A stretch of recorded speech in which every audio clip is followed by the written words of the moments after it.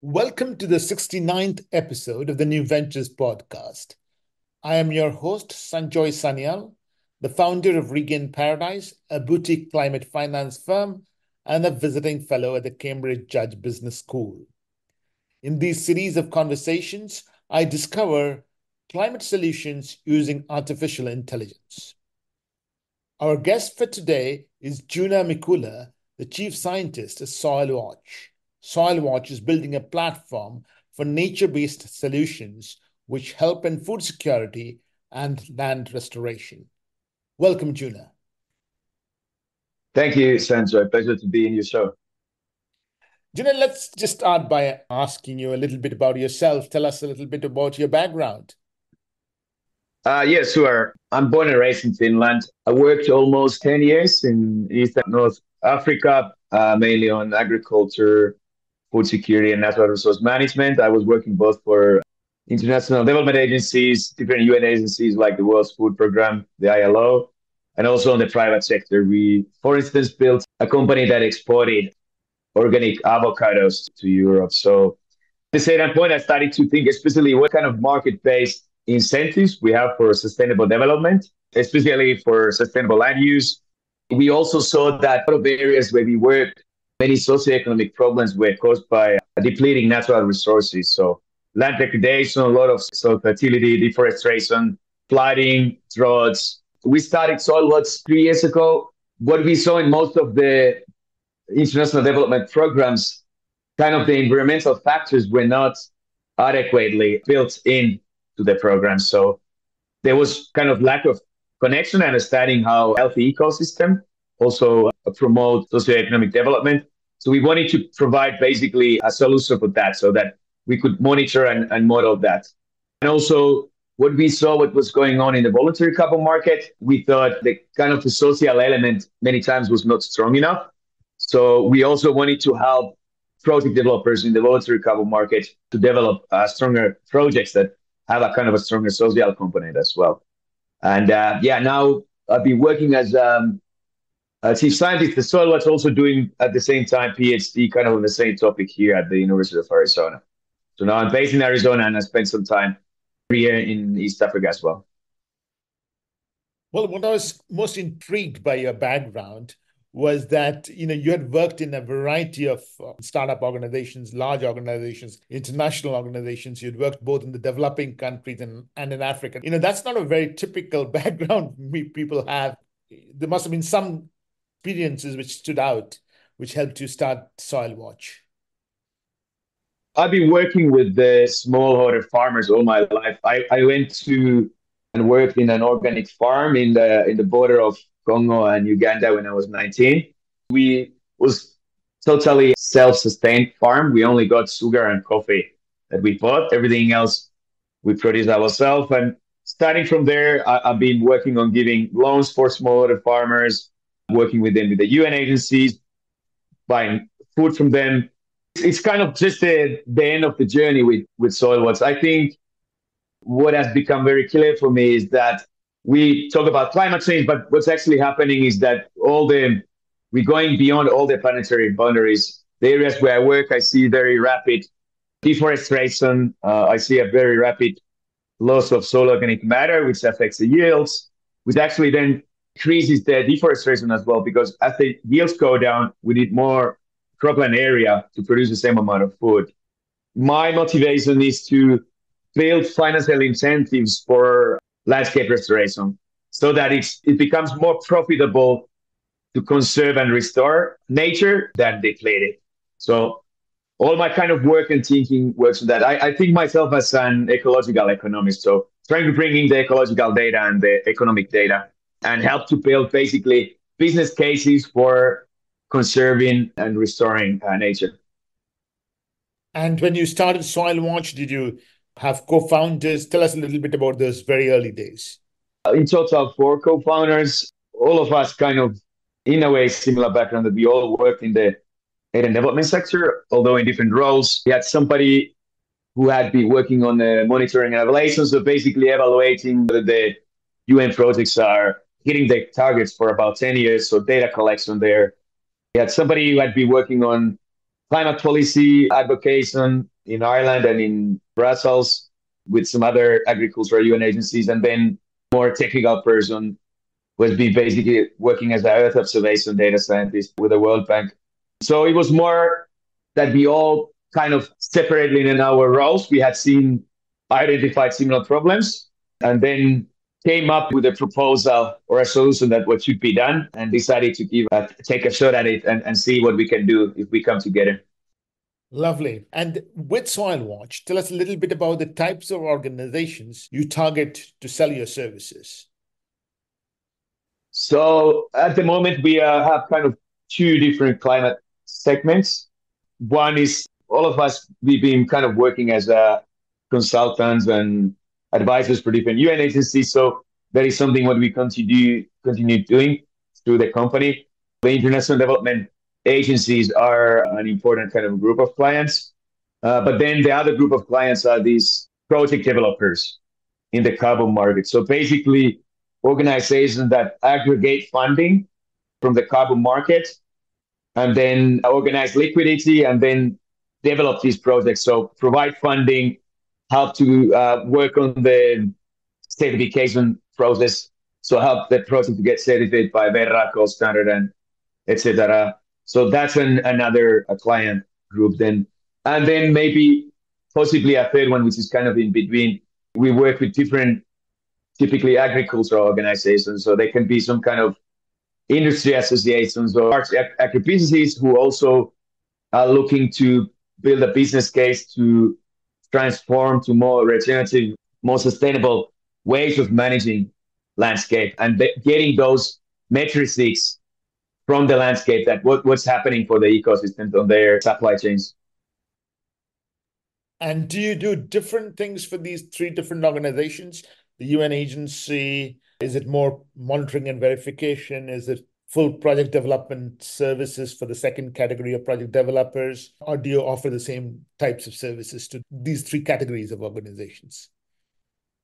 Yeah, it depends on the capabilities that they have in the organization. We basically do want a one-stop shop for both developing and managing and monitoring nature-based solutions. However, we don't trade the credits or own the credits. So we are just a purely like a technical partner there on the journey. We do helping kind of co-design the projects because it's also largely data management. It's both actually bringing together the socioeconomic and ecological data. So both modeling the potential carbon sequestration versus the baseline scenario, but then also helping to identify those kind of bundles of activities that are most likely to bring desired outcomes. And in our view, it's very important that these nature-based solutions doesn't only mean that we only addressing climate change. So we either protecting carbon pools or restoring carbon pools, but they also truly solve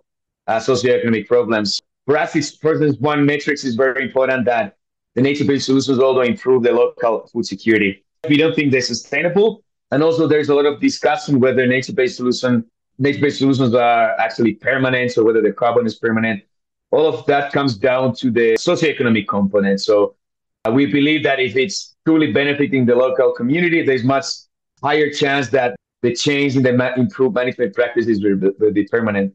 It depending of the client. Typically, project developers want to purely more a technical partner to model and monitor the carbon fluxes, the changes in carbon stocks. Typically, then the development agencies also want us to help them on kind of designing or how to build in nature-based solutions to their existing program portfolio. Great, actually. What I really liked about the comment that you made is you look at nature-based solutions which have an impact on food security. So the way I'm interpreting that is nature-based solutions, carbon sequestration, there's a climate mitigation angle to that. But what you're looking at is also a cross-cutting climate adaptation component to all these projects. Have I interpreted this correctly? Yeah, that's correct. As I mentioned, we have been working in our co-founding team, each individually, almost 10 years in sustainable development. Typically, what we see is that the development sector a long time ignored the ecological factors. So it was only about short-term solutions on maybe improving certain socioeconomic indicators, food security, household income levels. then in grow the long-term relationship between the community and the environment. And then the conservation came from the other direction, and maybe sometimes with the same problems that was only focusing on protecting the ecosystems, but not adequately addressing different socioeconomic problems on the ground. We want to bring all of this together. We study science in silos.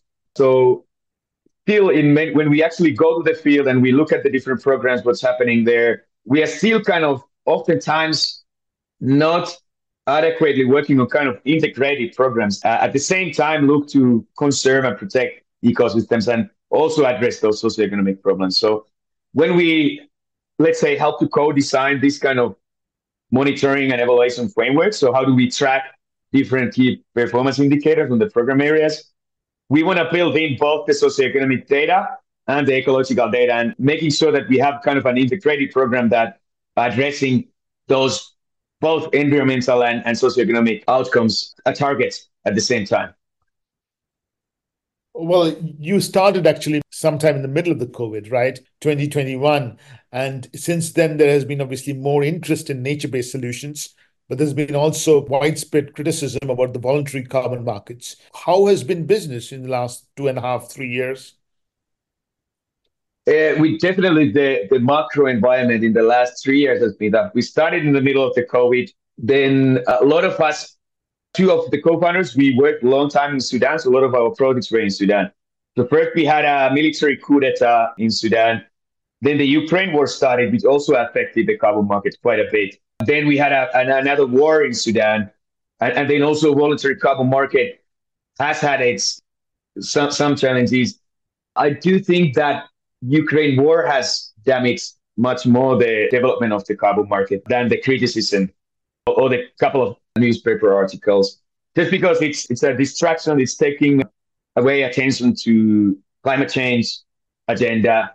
So it's been a tough macro climate. However, we do see a carbon market coming back quite strong this year. So definitely, I would say it has slowed down our growth, but this year looks really promising. So we are already about to sign. It's just 1 month into the year, and I'm about to sign a number of larger projects for this year. So it seems like a little bit of a revival this year.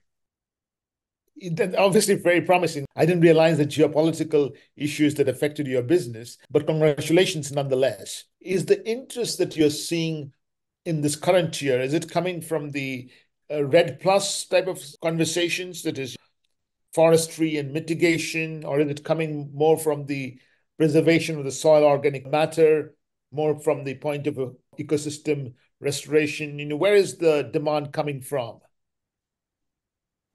I think most buyers in the carbon market, no buyer wants bad credits in the carbon market. So as long as the methodology is solid, there is definitely now skepticism over the Red Plus methodology, but Vera has just gone through a review of that method. Yeah, we work a lot on the improved agricultural programs.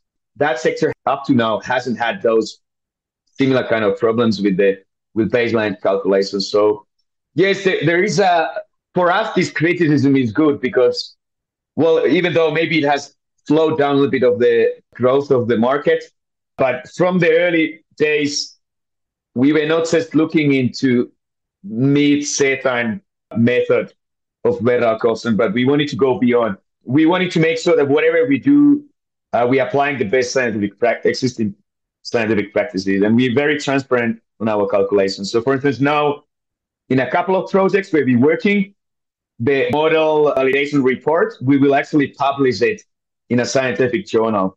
So it is our belief that what we see in the kind of climate tech space, there's a very dangerous tendency that a lot of venture capitalists, for instance, what they saw that what worked in the, let's say, social media sector, they try to copy paste the same model into the carbon markets. And we don't think that works.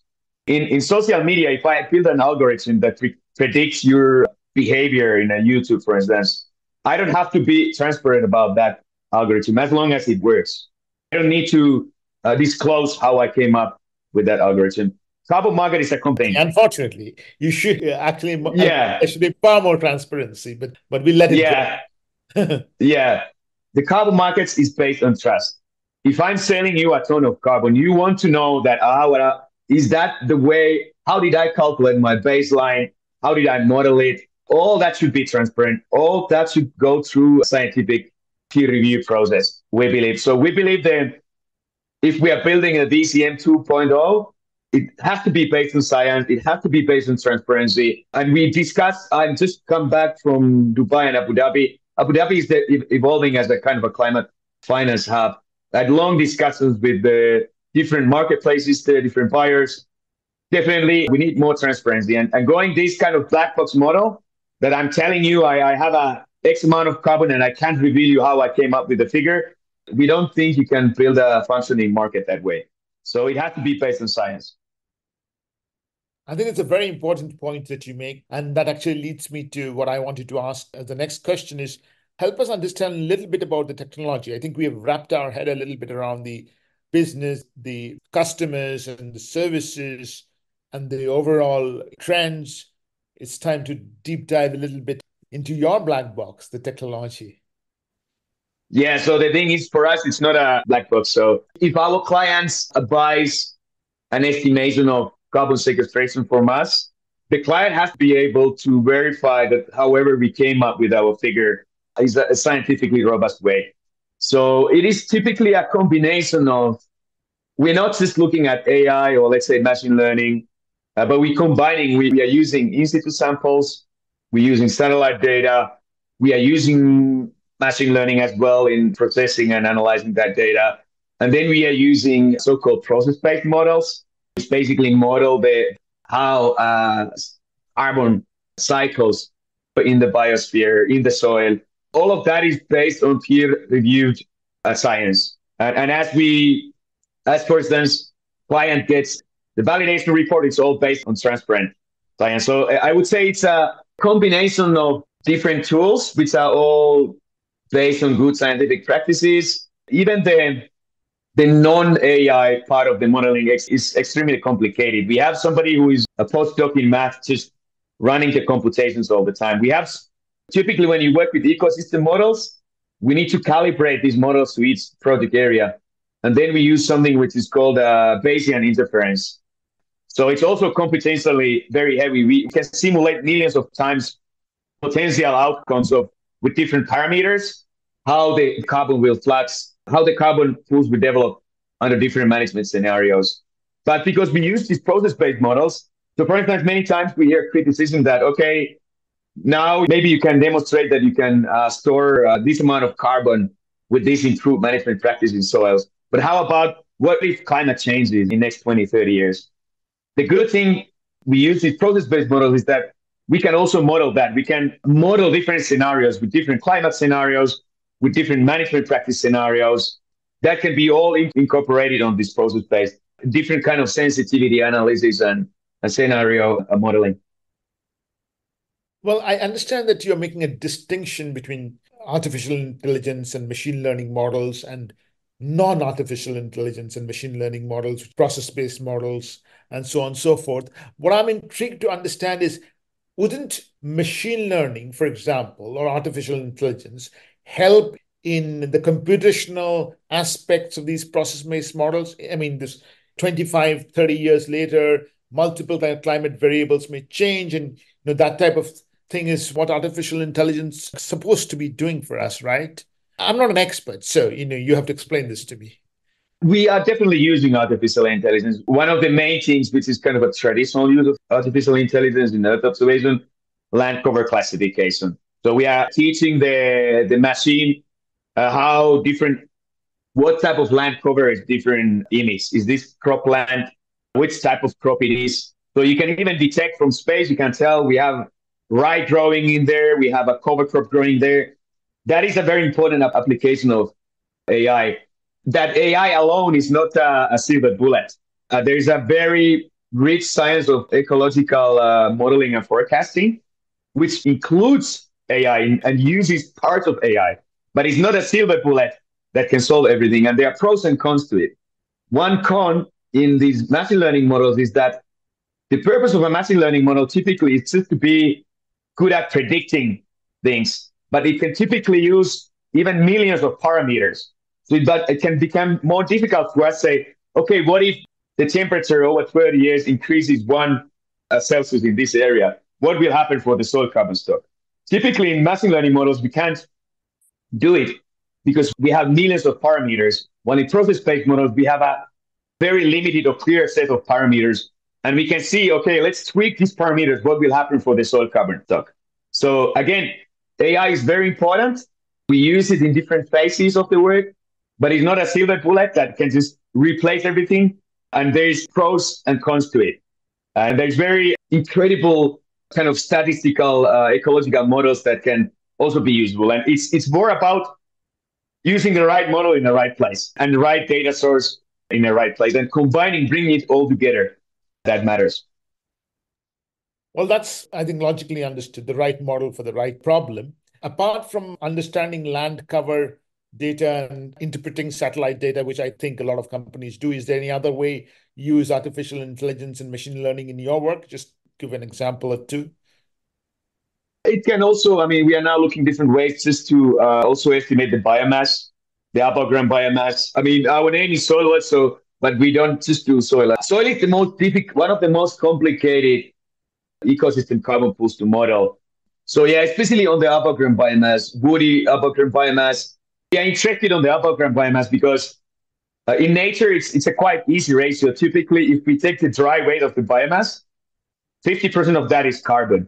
So if I can tell you from the satellite image that here we have a change in above ground biomass from, let's say, 40 tons per hectare to 60 tons per hectare, it is very easy. Then once I know the dry weight of the biomass, it's pretty much 50% of that is carbon.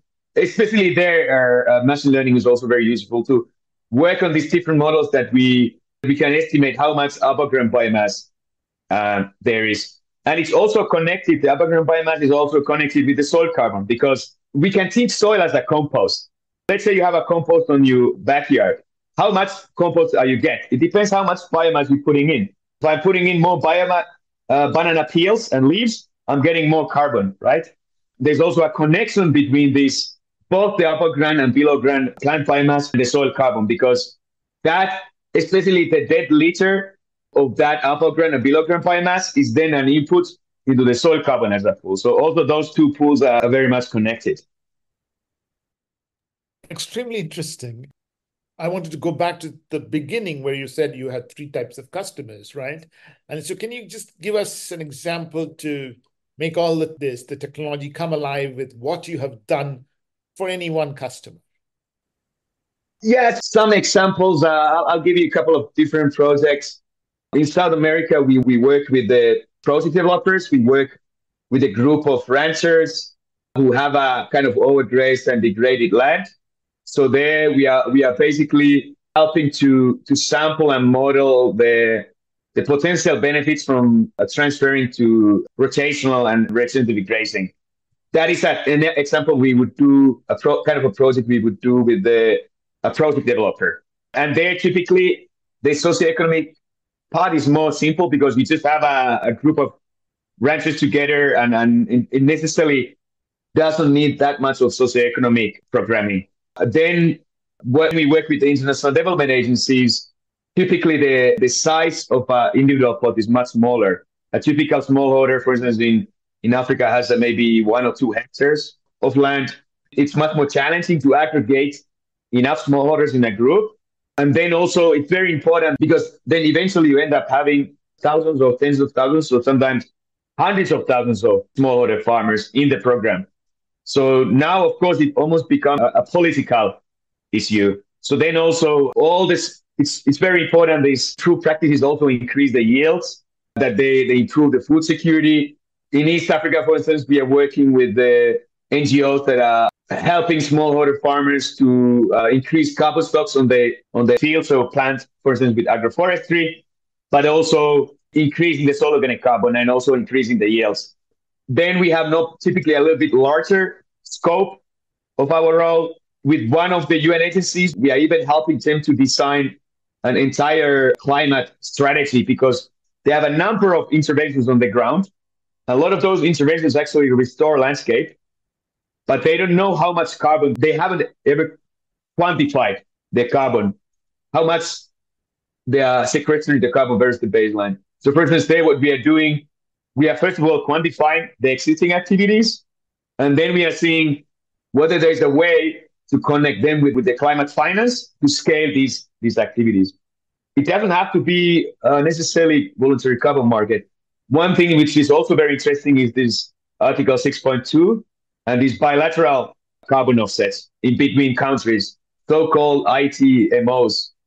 That would be typically with the development agencies, we have a much larger scope. So there we work also like a climate advisor, or not just measuring the carbon, but also helping to identify the climate finance mechanisms and co-designing the entire interventions. As I mentioned earlier, that we know that we also sequestering carbon, but we also improving the food security. And soil organic matter is an incredible thing because the more we have soil organic matter, the higher yields we have with the less input costs. Soil organic matter has all the three macronutrients, phosphorus, potassium, and nitrogen, and it has the carbon. So we think, especially when we work with the soil organic matter, the biggest benefits for the smallholder farmer come from the increased yield. So the carbon credit is actually just we think the whole project benefits as a cake. The carbon credit is just a thin layer in the bottom. The biggest benefits come from the sustainable increase on yields.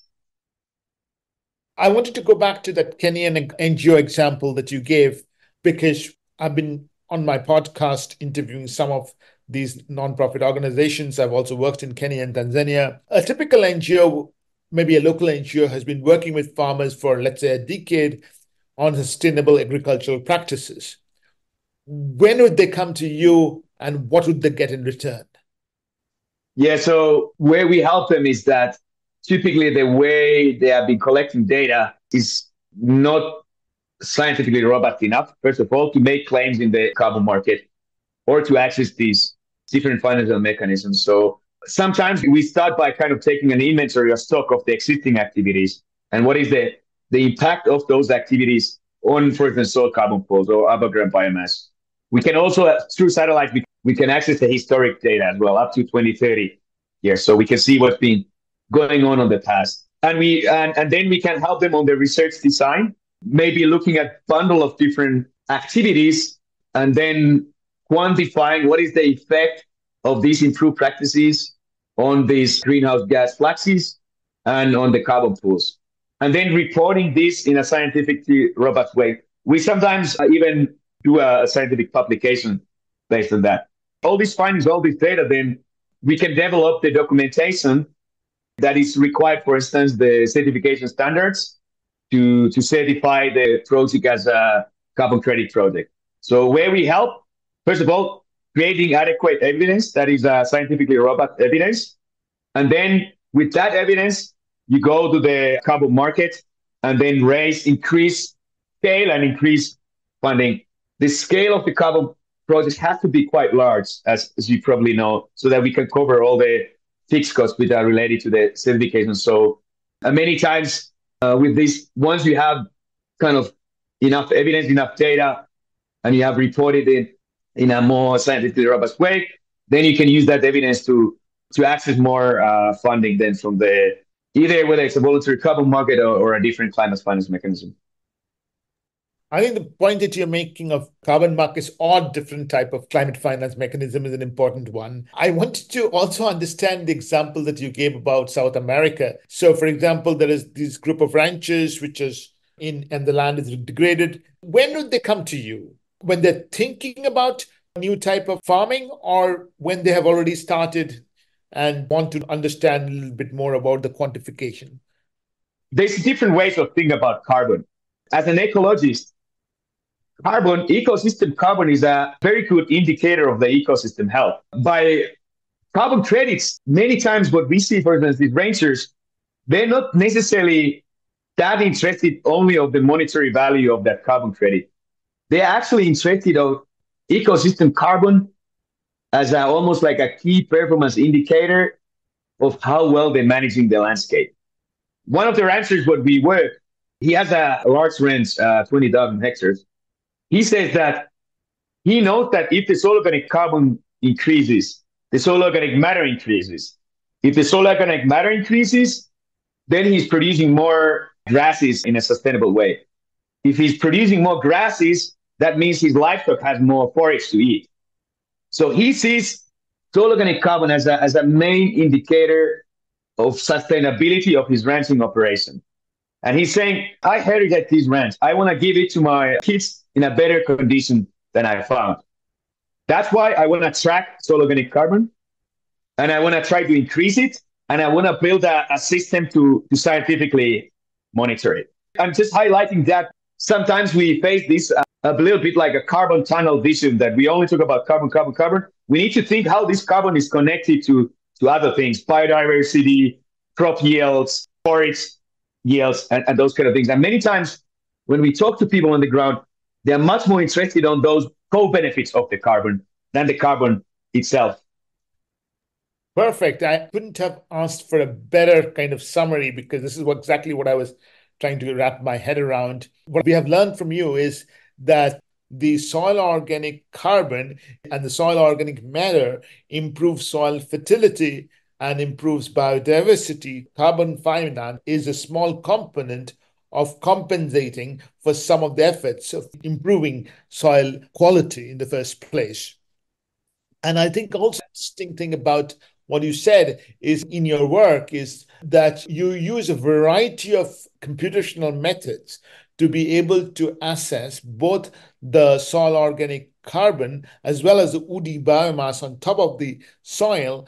And some of it uses artificial intelligence, but some of it uses the rich heritage of statistical ecological modeling, which has people in your profession have been practicing for many, many years. To my mind, a very interesting takeaways. And I think what I really liked is the range of organizations that can use these services, from international organizations who are perhaps thinking about climate finance line, $40 million for reforestation in a degraded environment. In which carbon finance is just one component of that $40 million. There are other mechanisms as well, but along with the large organizations which are working in South America to relatively smaller NGOs in Kenya and Tanzania for whom the carbon finance is an important sustaining activity for their overall operations.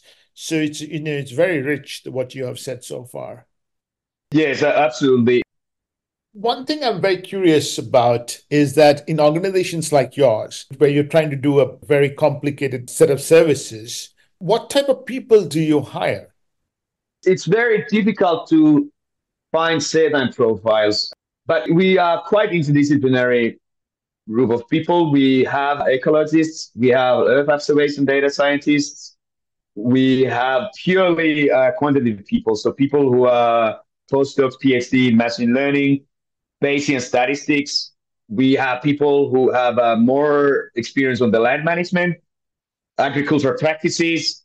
When we talk about the risks related to carbon removals and nature-based solutions, that carbon, even if it's not stable, it's a cycle. The carbon in the soil, the carbon in the Amazon forest, it has been there for a million years. The main risks come from human behavior. So if we want to reduce the risk of non-permanence, for instance, in nature-based solutions, we have to understand better the human behavior in the project area, the socioeconomic factor. So we are increasingly also helping our clients on that, on modeling the human behavior component. That what kind of a set of policies, a set of incentives would be the most likely to kind of produce a long-lasting change in behavior and truly incentivize sustainable land management. So we are also, myself, as I mentioned, I see myself as an ecological economist. We're also looking at the kind of the socioeconomic component, helping to identify the right kind of socioeconomic indicators, what to collect, and how are those socioeconomic indicators connected with these carbon stocks and ecosystem health indicators. Ecological economist meets behavioral scientists in your team. And if people have to get in touch with you, how should they? They can reach out through our website. It's www.soilwatch.eu, or they can just look me up in LinkedIn as well as Jonah Mikola in LinkedIn. Lovely. And we'll have these references in the show notes. Thank you very much, Juna. It was wonderful speaking to you. Thank you, Sanjay. It's been a pleasure.